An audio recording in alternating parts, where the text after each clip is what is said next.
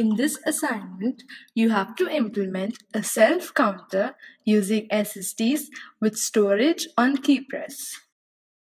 Basically, counter should start self-incrementing at rate of 1 Hz from 4 zeros up to 4 nines and then roll off to 4 zeros using non-timer implementation as soon as the board is powered up or reset.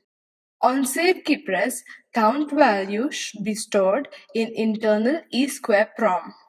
On subsequent power-ups or reset, the counter should start from the previous stored value. You should have knowledge on input-output port, tactile switch, SSD, and EEPROM.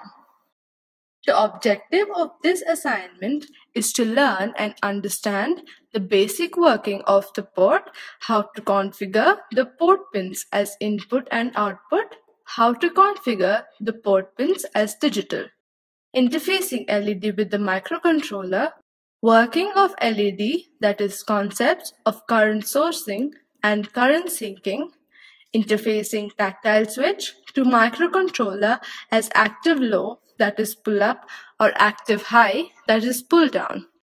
You should also have knowledge on tactile switch bouncing effect and how to avoid it, that is debouncing, level triggered input, interfacing SSD to microcontroller, working of SSDs, its types like common anode and cathode, creating SSD fonts based on the provided hardware, EEPROM data read and write implementation.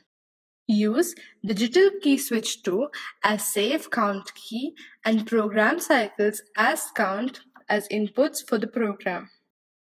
Please note that you have to use program cycles to implement the above program.